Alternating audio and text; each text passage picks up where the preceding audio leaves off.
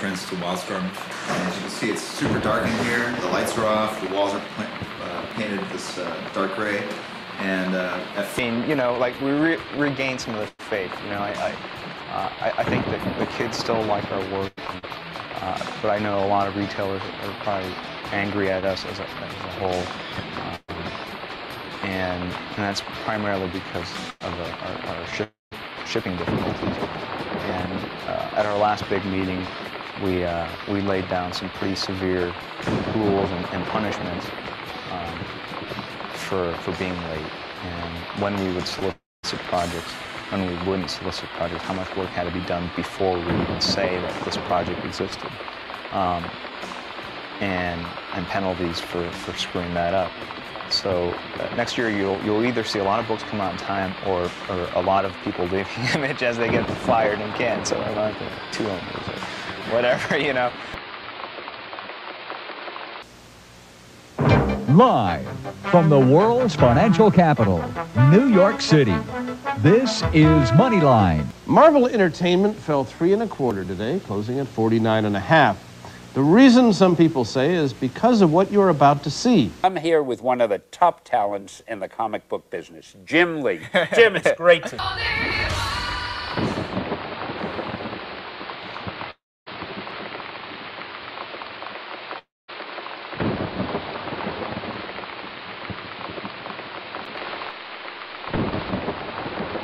actually, this is the official entrance to WILDSTORM. As you can see, it's super dark in here. The lights are off. The walls are painted this dark gray. And you know, like we regained some of the faith. You know, I think that the kids still like our work, but I know a lot of retailers are probably angry at us as a whole, and that's primarily because of our shipping difficulties. And at our last big meeting, we laid down some pretty severe rules and punishments for being late, and when we would solicit projects, when we wouldn't solicit projects, how much work had to be done before we would say that this project existed, and penalties for screwing that up. So next year you'll either see a lot of books come out in time, or a lot of people leaving Image as they get fired and can't. So I'm not too owners or whatever, you know. Live from the world's financial capital, New York City, this is Moneyline. Marvel Entertainment fell 3 1/4 today, closing at... People, we're live. Hey, sorry, I rotated the wrong intro video there, but welcome to WildStorm Wednesday. I'm Peter A. DeLuca, a.k.a. Pad, your pop culture pope, your spicy taco, roast beef sandwich. Look, I'm just obsessed. I love comics. I love pop culture. I love drawing. I'm coming to you from my drawing table. That should give you a little bit of like comfort in the level of insight, because I spend a lot of time here. I work in 9 to 5. I run segments of my IT business from this drawing table throughout the week. So if you follow me on Twitter, I often post what I'm drawing as I'm on like conference calls and meetings and on Skype calls and all these other things. But look, people, today is huge, because growing up, it was really WildCATs or Stormwatch. Stormwatch never, say it with me, Stormwatch never took hold of the comic book populace. It never did. Until we did Stormwatch, I believe it was issue 43, Change or Die. Warren Ellis comes in, then he kills the team. He kills everyone like off panel in WildCATs Aliens, paving the way into the Authority. We get Stormwatch Volume 2. Around issue 11 of Stormwatch Volume 2, we get the Authority, okay? And then we never look back, and we kind of lose sight that Stormwatch was a legitimate superhero squad that hovered over the earth and got sent down to beat up supervillains. I mean, I think that's like a pretty good deal, okay? Now, WildCATs is the one that got the TV series. It got the video game. the crazy concept, like the crazy idea I'm going like approach I'm going to hit you guys with, okay? For WildStorm Wednesday. Can before we do that, can I roll in a little bit of the branding right here, and can we do some advertising real quick? So go over here. I got my knife because we're ready to crack this baby open. Right here, go to akapad.com. You sign up. I just need an address and your email, and I will send you a wolf pack, including two trading cards. You get 2 separate trading cards. You get stickers. You get all kinds of stuff. And also, just be on the lookout. We're doing more and more Uzi Susie. You can see how influential the Ashcan is to me. I'm emulating my love for Ashcans into a comic book series called Uzi Susie. Issue 1's here. Issue 2 is on its way. We do nothing but reach our agreements with fans here, okay?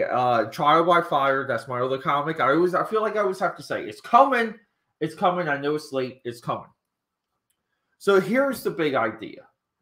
Maybe Jim Lee's push for what is the better idea should have been Stormwatch versus WildCATs. And it sucks that Jim Lee wasn't the one drawing Stormwatch. If Jim Lee was drawing Stormwatch, Stormwatch would have went the route of the animated series and went the route of the action figures and the video game for SNES, okay?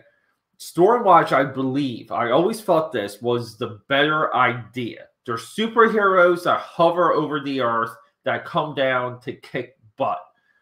The premise for WildCATs, it's convoluted. It's not a good pitch. It's hard to grasp. It's just not there, okay? But we got to admire the wonderful Jim Lee cover here. It's somewhat of a classic cover now. It's been emulated a few times.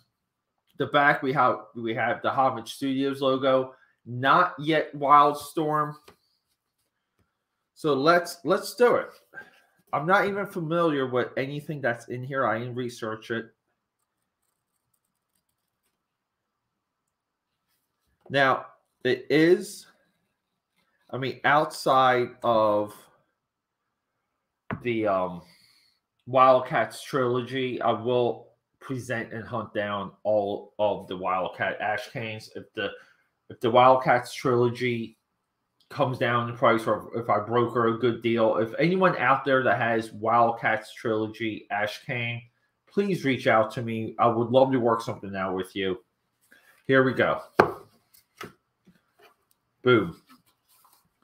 Special Ashcan edition. Image Comics presents. I love this stuff right here. I love it. Look at the crew. Now, this crew here is only to grow. The credits of WildStorm grows year by year. We got Battalion here. This is awesome, just being able to see the black and white RIP Scott Clark artwork. I always felt like he drew the best shoulders in comics, and he had some of the absolute best hair. And this is something you don't see a lot. So let's get a little bit better lighting over here. Why is it dark all of a sudden? Why? How did my drawing table get dark all of a sudden?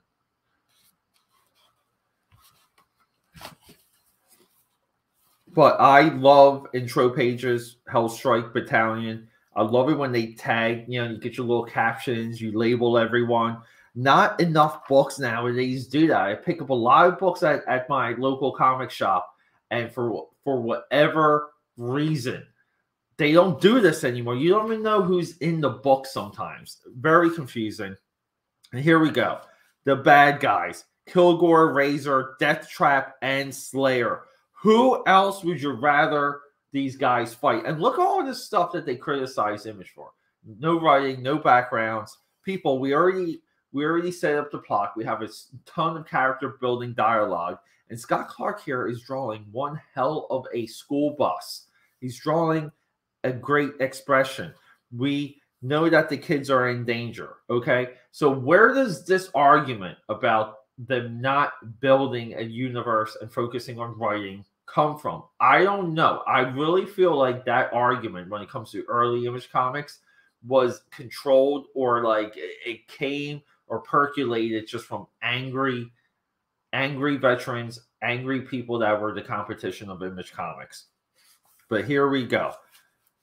See, like, I guess this is some of it. This is some of the stuff that would just upset people, right? It's just like, oh, we have a team shot. You can't do that. You can't do that. You can't have a splash page there. But the character drawing and the shadowing, it's incredible here. Great. Look at the shot, too. Oh, wait, what's this girl's name? I forget her name already. Crap. Razor flying, bird's eye view, Razor flying overhead. Nice little detail there with her shadow trailing the school bus. This is our certificate of authenticity. It's authentic. Very cool. Homage Studios crew, artists, artists, production staff. Okay, keep in mind, this will only grow. I love seeing this. Kevin Cunningham, Wendy Fouts, Richard Johnson. Richard Johnson's still in the game. This is awesome. Look, we have Alex Garner, Trevor Scott. These are some of your unsung heroes. Look, Marcia Vestri's in there. Oh, so cool. And then boom, Battalion's waking up, have a nightmare, hot babe. Like, I mean, look at the hair by Scott Clark. His hair was so good at this point. And here we go. Look, we have backgrounds. We have backgrounds here. Now, given my only argument would be like kind of early WildStorm / early Image outside of the founders, because the founders had storytelling chops, but the people that were working underneath them now, and also keep in mind that Scott Clark had an independent comic book background. He did cut his teeth. He wasn't newly formed. He wasn't like a Brett Booth coming in. But these guys didn't have the instinct to build in like establishing shots. They didn't layer their shots well enough. Like, here's technically maybe our first establishing shot in the entire issue. So like these, but for a new company with zero editorial, with zero EIC, these are issues that will have to get worked out. They're coming, but also, again, another great bird's eye view of Battalion's home office. His son here now, his son pays off into all the way into 25, 26, 27. His son becomes a major player in the Stormwatch universe, or the Stormwatch side of the WildStorm universe. And we have Weatherman here. I always loved the tech around his head. Looked like Lobot from Star Wars, Geordi from Star Wars. Really cool stuff. We have a funeral. These guys just show up to kick more butt. I just love that they show up out of nowhere. But here we go. We got some of those wonderful Scott Clark shoulders. I will talk about these endlessly. Oh, geez, what are we doing? We have a comment. Juke joint, hang around. I'm almost done. I do want to talk to you. I'm going to talk to you directly real quick. But yeah, Battalion's son gets zapped. He gets healed, and then that activates his powers. Great cliffhanger. This is a Jim Lee pinup drawing concept sketch, proof of concept that I'm not familiar with. This is incredible. Look at Diva too. Diva changes. Diva is a great character. R.I.P. Diva Lee has her end in WildStorm issue 25 for the Images of Tomorrow promotion. But look like this Battalion's different. I mean, Fuji's there. Winter's there. Hellstrike is just freaking cool. I mean, I hate how they mess with Hellstrike later and they mess with Winter later. I think their designs are great. Really cool. This is just really cool. This makes me want to just fucking create. It really does. And quick, if you guys didn't see it, it slipped into frame. I bought this today just because the DC Pride, what is it? The 2022 edition kind of hit the news. They're doing some things like with that people don't agree with. But I kind of ran to my local comic shop, and I just wanted to get this for. I knew they still had it on the rack, and I just said, you know what, $10. Let's just do it. I'm going to do an upcoming video on this. Not a part of WildStorm Wednesday, even though it might drop next week on WildStorm Wednesday. But I really just got this, and I just wanted to show off the perfect triangulation. You know, this is Jim Lee's cover style, but this is one of the best modern day images by Jim Lee. I just like that he's able to showcase all the characters. Everyone's craned into corner to corner. He's got enough space for the title and the credits and everything. You know, like, I'm not crazy over what Jim Lee's been doing with DC. I'm not. But this cover really sells the book. And we're going to go through this, okay? Because a little bit of WildStorm Wednesday does overlap into the current Jim Lee helmed DC Comics. It really does. He's not EIC. He's publisher. His role's a little bit different. But you're Jim Lee. You got to take some accountability. So we're going to be talking about this. And Justin. So real quick, I'm just going to put Uzi Susie back in frame.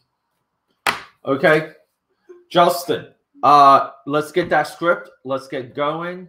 Let's get the press as quickly as possible. We'll do our own Ashcan, and then when it comes to selling, we can work on a couple scenarios. One being we can sell it through my website, and I might be able. You know what? I should be able to give you access to the website and to pages that you can view sales and all these other things. So let's work towards that. Okay, let's use our resources. Let's access our imagination. Let's rock and roll. Everyone, AKA Pad here, signing out. But before we go, one more thing. Previously, earlier today, I cracked all these open. If you really want to explore some Spawn 97 trading cards, I had a great time cracking these open today. What we got? We got Justin with one more. Yeah, little time to get the script done. Feel free to filter me character ideas and things like that, dudes, just so I can, yeah, like we can work on the character stuff while you get the story together. All right, everyone, I'm out. Third stream for the day. I love you.